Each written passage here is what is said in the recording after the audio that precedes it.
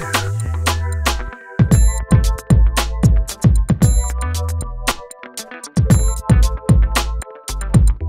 we will be presenting on the common mistakes made by foreigners investing in the United States. We'll start off with a quick disclaimer that this presentation is prepared for educational purposes only. This presentation is not legal or tax advice, nor should it be construed as such. Each individual circumstance is different, and you should seek legal and or tax advice to address any specific questions you may have. A little background about myself. I'm a tax consultant here at Esquire Group. We're an international tax advisory firm specializing on cross-border U.S. taxation. I myself am an enrolled agent. I deal with topics such as Americans living abroad, foreigners investing in the United States, foreign businesses doing business in the United States, and vice versa. My full bio is available online, as well as our full list of services and background of the company if you're curious. So let's go ahead and get into today's topic. We will be talking about we've identified the top 10 mistakes which we find when foreigners are investing in the United States. So we'll just be listing off the top 10 and a little background as well as how to avoid them. So the first is failing to get a U.S. tax and or legal advice before investing in the United States. What do we mean by this? This means consulting a U.S. tax expert or an attorney dealing with international issues. It's very surprising how many foreigners invest in the U.S. without seeking any type of tax or legal advice. They often structure their investments in an unfavorable manner because they're unaware of the implications of investing in the United States, be it tax or legal. So when dealing with, or if you're a first-time investor or you're doing business in the United States, it's always a good idea to get a professional opinion and just to have someone look over what you're planning to make sure that there's no negative consequences. So the second item we have identified is failing to get tax and or legal advice in their country of residence. So not only do you need to consider the implications on the U.S. side, you also need to consider the implications of the country where you reside, or if the company is based of. So there would also be possible laws or reporting obligations which exist on the home front. So most countries do have certain laws requiring their residents to report and pay tax on foreign income. Most countries do follow a residency-based taxation system. So no matter where your income is from, if you're considered a tax resident of that country, it's most likely taxable or at least reportable in your home country. So this is an issue that varies country to country. For example, we deal with the U.S. side on taxation. So if you're a resident of Germany, for example, it's always a good idea to consult an expert regarding your home country laws and regulations to be fully aware of any reporting issues which you want to avoid in order to remain compliant. Also, not doing this can easily result in costly consequences, as well as fines or general, if you're doing something illegal or didn't pay tax on it, you're in for some trouble with the tax authorities. So always good to consult someone, especially an international expert who's familiar with cross-border situations. The third item which we identified is getting U.S. tax and or legal advice from their local foreign tax advisor or lawyer. You'd be surprised how many foreign investors in the U.S. ask their local advisors for U.S. tax and or legal advice. To be frank, this is something which a foreign tax advisor should generally not be giving out. While there are some individuals or firms which are qualified on giving advice or are familiar with the regulations regarding U.S. regulations as well as the foreign side. So if you're dealing with like a Germany-U.S. issue, you might be able to find someone which is an expert in both sides. But in general, people are focused on one side of the transaction. Myself, for example, I'm a U.S. tax advisor, I'm an enrolled agent, so I focus on the U.S. side. And I won't, nor should I be giving investment advice if someone's dealing on the Thailand side or Germany. So a lot of tax professionals might give incorrect advice if it's something they're not well rehearsed in or not familiar with. So it is important to check or at least be confident in whoever you're receiving advice from, that they are competent, it's something they're familiar with, and that anything that they're telling you is accurate. It is a common case that U.S. advisors would often give wrong tax advice or maybe consult on foreign rules when they really don't know anything about it. Main point here is be careful with who you're receiving advice from, and make sure you're selecting someone, or at least using someone who is well versed in that topic. The fourth issue which we identified is running afoul of the U.S. estate tax. Most individual investors have never considered or have never even heard of the U.S. estate tax. So the estate tax applies when someone has passed away and their belongings or what they own goes into their estate, and then this is generally handed down to their heirs or whatever their will says. So U.S. estate tax applies to U.S. real property, such as houses, cars, boats, as well as securities of U.S. companies. So this is something that is generally forgotten and most people are unaware of. Securities of U.S. companies are treated differently for estate tax purposes than income tax or even gift tax. So it is something to be aware of when dealing with estate tax. There is a $60,000 estate tax exclusion. This is essentially a tax-free chunk which you receive. Anything beyond this $60,000 would be taxed at a 40% rate. And the amount which is taxed is based on the fair market value of the assets within the estate. So for example, if we're talking about a $1 million estate, including of U.S. securities, even if it's held in a foreign bank account, as long as they're U.S. securities, the estate tax would apply. So if we have $1 million minus the $60,000 exclusion, we would have $940,000 to which the tax would apply. You would be in for a fairly large tax bill. The fifth item is not making an estate plan. Many foreign investors falsely assume that their assets in the U.S. will pass to their heirs in the same manner that assets would in their home country. A lot of people think that just because they live in Germany, for example, that only that country's estate laws would apply. So you need to look beyond that, where the asset's actually located. So if someone has a property in the United States or owns U.S. stocks, this is definitely something that needs to be considered, and plans should be made in order to avoid any excess tax, or at least being shocked that it is applied, that it is applicable. This is not always the case. So if proper estate planning is implemented, you might be able to reduce your exposure to the U.S. estate tax and also ensure that assets are passed according to the wishes of the foreign investor. In some countries where, for example, Sharia law applies, there might be discrepancies if a plan is not in place.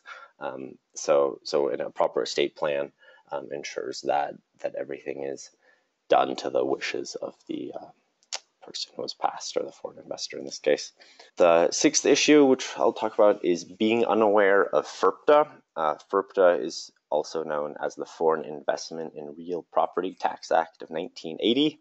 This is a withholding tax system. So for foreign investors, in this case like a non-resident alien who's disposing of U.S. real property, is subject to 15% withholding on the amount realized from the disposition. When we refer to a disposition, we're talking about transactions such as selling an asset, gifting it to another person, or making a capital contribution to a business entity. The withholding is applicable regardless of if the property or that asset is sold at a profit or loss.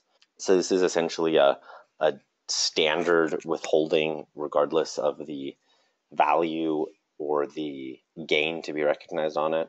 It's essentially a system put in place to ensure that the foreigners aren't selling something and leave an open tax bill, and that tax bill never gets paid. So this is something that most foreign investors don't know about or are surprised about when they find out that part of the transaction would be withheld. Generally, the withholding agent who is generally the mediator of a transaction. So if you're selling a house, for example, the title company, which in between the transfer, where the money exchanges hands, this is where the 15% would be withheld. So if you're selling a house, say at $1 million, even if it was purchased for $1 million, so no gain, $150,000 of that transaction amount would be withheld by the withholding agent and transferred to the IRS to cover any potential tax liability you may owe.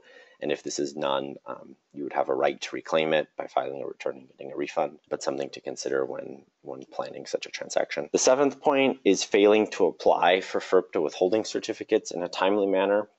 Withholding certificates are a mechanism which can eliminate the withholding. If you're selling a property, for example, and you're planning for it in the future and you're aware that you're going to be selling it at a loss or say no gain at least, there would be no tax due because you would be taxed on the gain. The withholding certificate is something you receive from the IRS, which essentially says that you've provided documentation that you're not going to owe tax, so there's no need to withhold the 15% or any amount.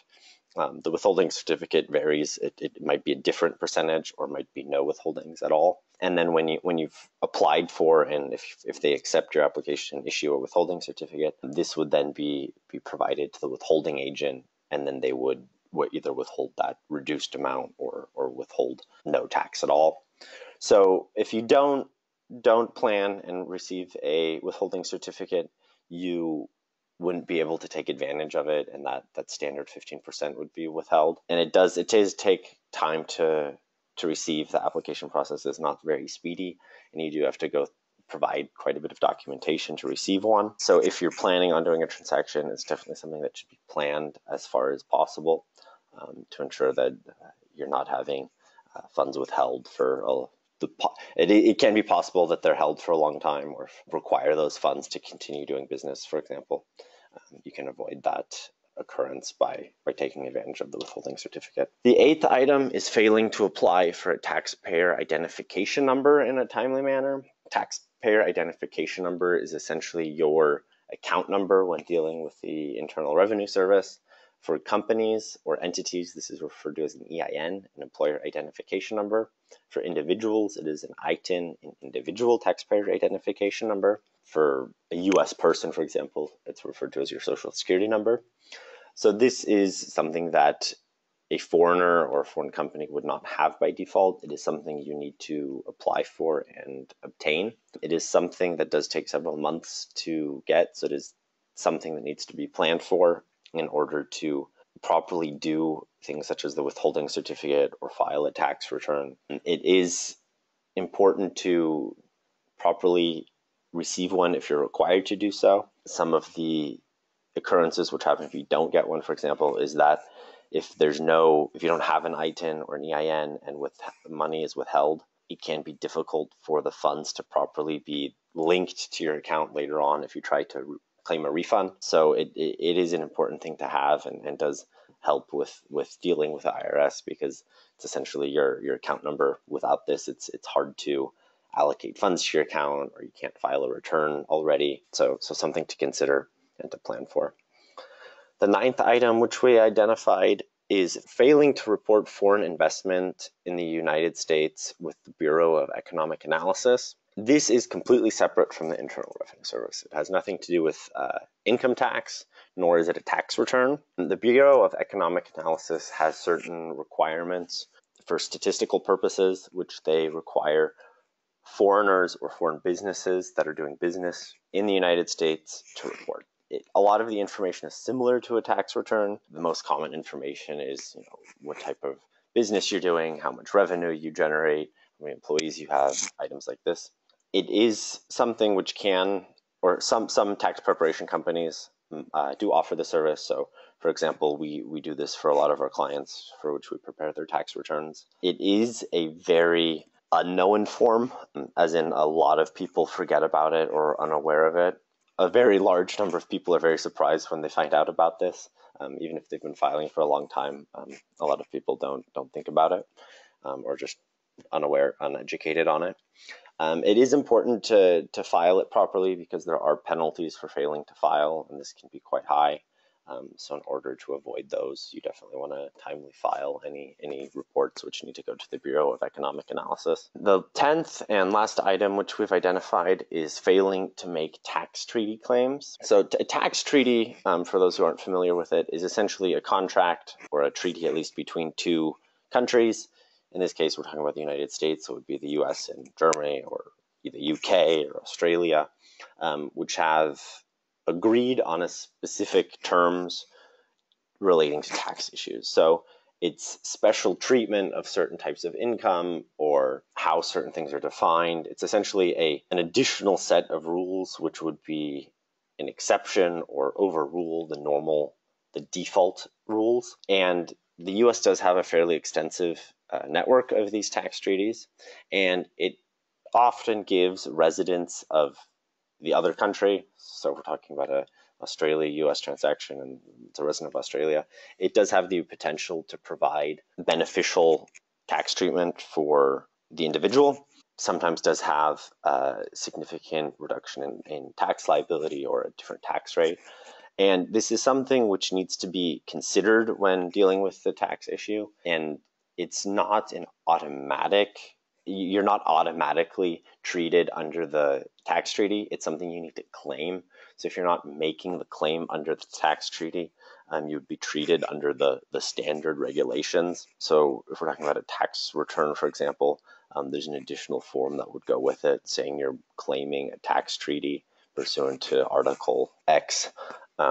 So it's something that can be beneficial for an individual when dealing with a cross-border issue. So these were the top 10 items which we identified. If you have any specific questions or you saw an issue which you require more advice on, feel free to visit our website or schedule a consultation with us.